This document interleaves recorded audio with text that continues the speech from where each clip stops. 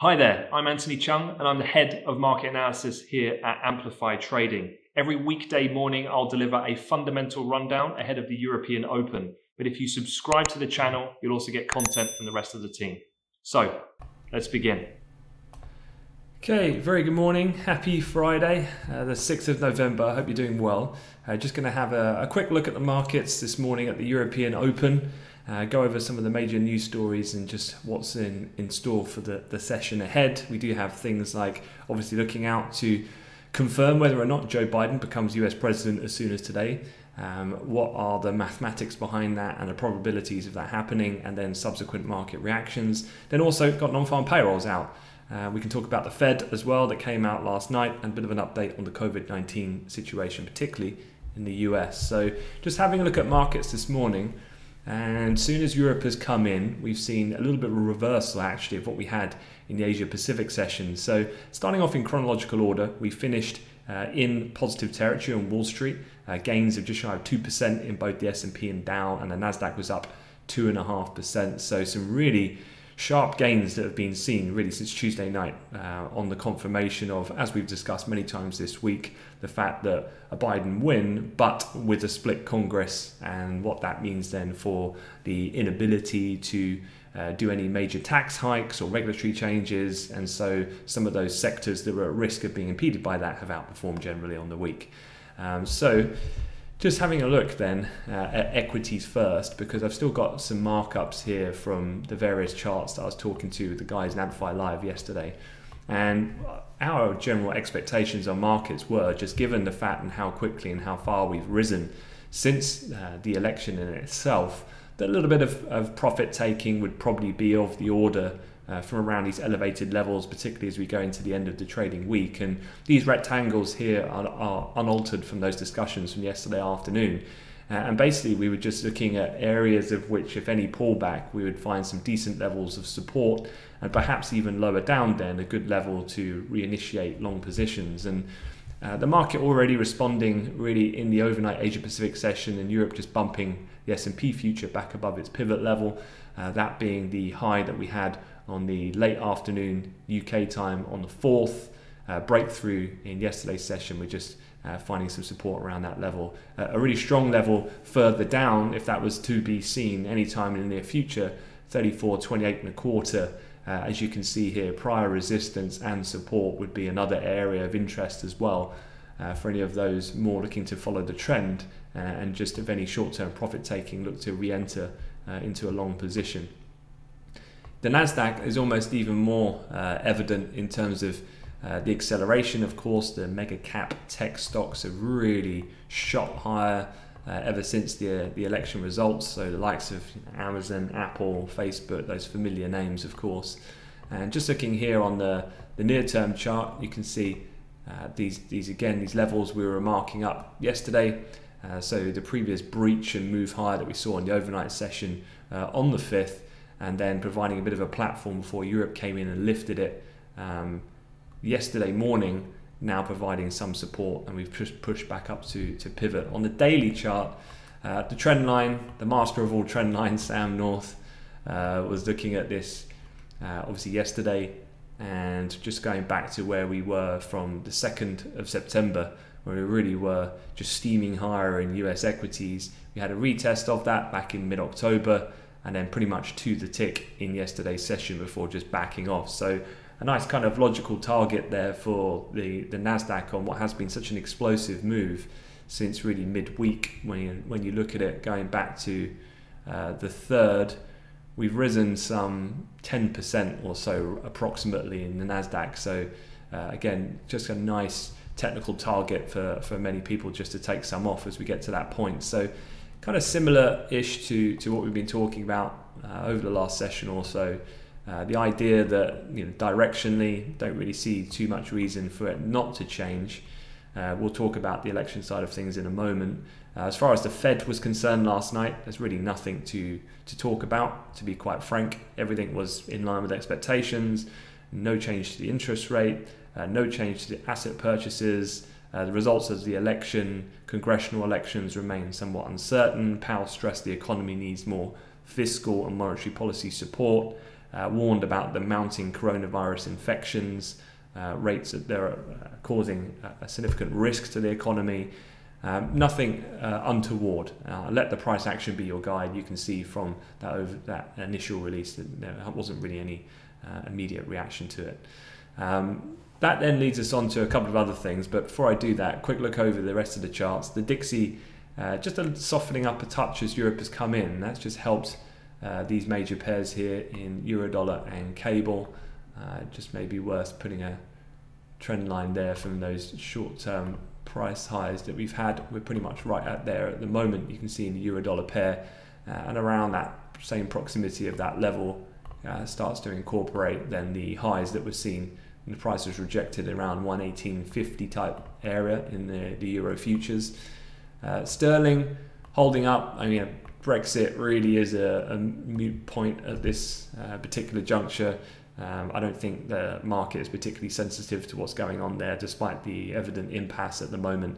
It's to be expected, just the way the negotiations have been playing out with that particular subject. So still very much we'll be looking at these major pairs for really direction to come from the US dollar, and the Dixie is trading close to a double bottom at the moment at around the kind of 92.50 type area, so worth keeping an eye on that. With the dollar softening up, gold's moving higher, so that relationship remains pretty solid for the time being, and gold saw obviously a real punch higher in yesterday's session. We were looking on the 120-minute candlestick chart, so again that rectangle there providing a nice area technically, because when we broke we saw the acceleration, the push on through really the high 40s all the way up to around 55. On the pullback that we've seen in the overnight Asia Pacific session, that same aerial zone providing another technical point of turn for the price action, and we've just started to push back up here as the dollar's just softening up again. If we come back up to retest yesterday's intraday high 54s, then technically not a great deal of obstacles till we get a bit further up to around 1963 on the upside, so worth just keeping an eye there as well. WTI crude, a little bit of a pickup as Europe has come in and just reversing really a bulk of the Asia Pacific session. Doesn't look particularly too interesting at these levels at the moment. We're kind of almost at the from that S2 bounce that we've seen was around the bottom end of the range that we've been trading for the last couple of days. A little bit more indirect move comparative to what really has been, I'd say, more of an investor focus, which has been the equity market, which has kind of saturated a lot of the attention and really dictated a lot of the intraday sentiment for the time being. Just having a look then at some of the stories and what's going on. So let me give you an update on what the latest is with Biden. Was still getting a few questions yesterday about, what is the situation? Has Biden won? Can Trump still win this? So let me run you through some of the stats. Trump's lead in Georgia has dwindled to about 1,775 votes as of last night, while his lead in Pennsylvania is down to about 24,000, and Biden has expanded his lead in Nevada now to over 11,000. The idea being here is that the stuff that needs to be tabulated at this point in time tends to be mail-in votes, and obviously those tend to favor Biden over Trump. So if anything, any leads that Trump has had are diminishing, any gains like in Nevada that Biden has had are expanding. If Biden holds Arizona, any of Nevada, Pennsylvania or Georgia would put him over the threshold for victory, and Pennsylvania would do so regardless of Arizona, given how large an electoral college Pennsylvania is. Full unofficial results are expected in Pennsylvania and Georgia early today, so European afternoon time, so East Coast morning for Friday. It's not clear how long Arizona will take, while Nevada said the bulk of its ballots will be processed by Sunday, but the final count won't come before November 12th. But remember, Nevada's pretty small. I think it's around 6 electoral college votes. So if Pennsylvania comes in and that flips against Trump, which he is at the moment in the lead, then that would be game over. So basically, when you kind of mathematically calculate it, the probability of Trump pulling this off now is incredibly small. So it's pretty much all but done for Biden. In terms of the legal side of things, I'd expect that to probably continue for the next week or so, perhaps even longer. But ultimately, I don't really think there's much chance here for Trump to to turn much around from a legal perspective. I was looking back to 2000 when we had obviously Bush and Al Gore. There are kind of different state rules, but generally speaking, when a vote is particularly close, then it can go into automatic recount. It can then be contested through the courts to be recounted again, and then it can be taken up to the Supreme Court. This is what happened in Miami in 2000 for Bush. I think originally he was ahead by about 1,800 votes, went to recount, it dropped to 900, and then it went to the US Supreme Court, and they actually gave him victory by just under 600 votes in the end. But as you can tell from those numbers, way more closer than what currently would be the lead for Biden in a number of areas, and the opposite in regards to Trump. So I really don't think this legal side of things is going to carry much kind of weight, and I think that's pretty evident from the way in which markets reacted in the last couple of days. If there was any credible substance to markets thinking, well, even if Biden wins, if Trump can flip it in the courts, then I think you'd be seeing this play out a little bit more negative in what markets are behaving at the moment, and that's not been the case. So yeah, I'm sure he's not going to go away quietly though, as you would anticipate. So yeah, this is what it looks like. I mean, when I was just explaining through those areas, so as you can see here, Nevada, yep, 6. You've got Pennsylvania, North Carolina, Georgia, some of these still to be confirmed. Pennsylvania obviously being the biggest of the bunch of those key swing states to keep an eye on. And that could come in terms of those results, Pennsylvania and Georgia, in just a few hours' time. And that could then be a slam dunk for Biden. The Fed, as I said, yeah, really not a great deal for me to talk about. The virus to weigh on economy poses considerable risks, and more pressure on fiscal stimulus was all very much of the order. On the COVID side, though, I did want to talk about this. This is the latest kind of heat map, which reflects then where are the hotspots for COVID-19 confirmed cases.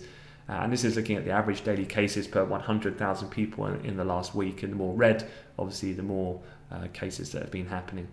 And so here you can see definitely the Midwest, which has been, of course, the focal point of the last probably 3 weeks in terms of the outbreak of the virus, and perhaps even played into then a lot of this election outcome, given the balance of power very much on that area in the Midwest, Ohio, Michigan, Wisconsin, and so on, that predominantly have gone against Trump. But daily US cases edging toward 100,000. Some numbers that I've read are already above that figure. Illinois, Ohio, and Michigan among those states reporting record infections as of yesterday. New York on the East Coast, worth keeping an eye on as well. They're running at their highest level in 6 months now. Hospitalizations are also increasing, approaching the peaks in April and in the summer. But at this point, the death toll does remain relatively low. But the way that these numbers tend to play out then is that if these numbers continue to soar, as they have been, hospitalizations continue to increase, obviously maximum capacity levels there would be a concern, and then subsequently death toll does tend to rise at some point or another. Obviously at this point there hasn't been much conversation about what is the US going to do in order to start to at least counteract this, and that's because attention's just been so politically focused on the election. All the meanwhile, this is getting materially worse, and so I definitely think that this is going to be something which markets will have to digest in the coming weeks, when ultimately some course of action is going to need to take place, just given the current situation that's happening, particularly in North America, which the markets are most sensitive to. On the COVID side, a vaccine update. AstraZeneca coronavirus shot could be ready for large-scale vaccinations as early as this year, according to their CEO, dismissing reports of delays in production snags. They say that the FDA may wait for US data to approve the shot. So, yeah, it's a tough one to kind of interpret. Obviously, the politicians are the least to be believed when it comes to timelines due to vaccines. The CEO of a major pharmaceutical company is a slightly different matter. Astra, definitely one of the front runners with obviously Oxford University in terms of getting a COVID vaccine out there. On track for year end seems a little bit punchy, and perhaps press agencies just jumping, trying to make a sensational headline on what was actually said. So I don't think there's really too much to read into this at the moment, but obviously, just given what I've been saying, I think first point of order is you've got to be keeping an eye on the COVID situation and then subsequent government action to control this, whether that's in the US or mainland Europe and beyond. And then the vaccine obviously comes to the secondary phase that's going to determine really the economic outlook going forward for the next 6 to 12 months. Quick look at the calendar and what's in store for today. We've already had the German figure come out earlier, so industrial output. Let me just get you up to speed. That came in at 1.6%, slightly below the expected 2.7%. So German data at the moment kind of treading water, but the understanding here is that things are likely to deteriorate in those kind of macroeconomic figures just going forward, and hence the reason why market expectation is very much built in for the ECB to deliver more in a couple of weeks' time at their end of year meeting, topping up the PEP by 500 billion. Otherwise, looking at the calendar, what else is there? Obviously, the main focal point of the day is going to be non-farm payrolls. A quick look at that then. This is the normal trader kind of crib sheet. I did share this in the Amplify live chat last night. I always do. I always like to prepare for these major data events, but ultimately I think from a more top level, what are markets focused on right now, and what are markets most sensitive to, and what can then dictate the overall general direction of markets today? I don't think it's non-farm payrolls. Kind of a similar situation to the Fed with payrolls. It's more than likely that the jobs basically is continuing to slow down in terms of job creation, albeit there is a headline expectation of 700,000 jobs being created. The range on the low 500 to a high of 1 million. The unemployment rate is expected to come in at 7.7%, which is a slight decline on 7.9% previous. But I think overall a lack of stimulus obviously is going to be problematic for this figure going forward. As I said, the COVID situation is getting worse at this current point in time, which will probably likely require some form of restrictions at some point, and that's going to also impede the kind of economic recovery that had been in place. So yeah, non-farm payrolls, definitely the guys, myself, will give you the full rundown nearer the time. We'll go through, plan it out, what could happen, key levels of where we're trading at that time. But overall, I don't think beyond then just the moment of its release, it's a particularly big deal, to be quite honest with you. Otherwise, other than that, there's not a great deal else. So obviously the election side of things, looking out for confirmation on that. Just still keeping half an eye on the COVID situation, but I'd say still the dominating factor is just the way that markets have been behaving under the scenario of Biden with the split Congress and what that means for policy going forward, and then the type of equity reaction that we've seen. So I guess today the equity markets going to the European Open have found a little bit of a flaw, as I said, in those technical levels. The euro on that trend line, cables up here in the center top chart, retesting up and around its highs, as the Dixie sits right on quite a key level at the moment, which would be a breach of that double bottom that really defined yesterday's price action. So again, it wouldn't be too unsurprising to see a bit of a rerun if that dollar does break both pairs with the breaking cable on the high and that trend line in euro and through yesterday's high. We could see a bit of an extension on these moves. And then really, I guess, we've got to wait for the North American entrance for the open on the NYSE to see if we can punch higher or not in this equity move, having already faded it a little bit in the Asia Pacific session. Does that just give more reason for another push higher? I guess we'll see. The final thing I just wanted to say is don't forget to subscribe to the YouTube channel if you're watching this video there. Tim Duggan, one of our senior traders, he did a really great video, the first episode of a series of 3 that he's doing on trading psychology. And he dropped the last one, not this weekend, gone the one before, but he's going to put out episode 2 on Saturday. It's being recorded today. So don't forget to subscribe and check that out. I'm sure you'll find it interesting. Otherwise, take care, wrap up, keep warm, stay out of harm's way, and have a great weekend. Thanks, guys.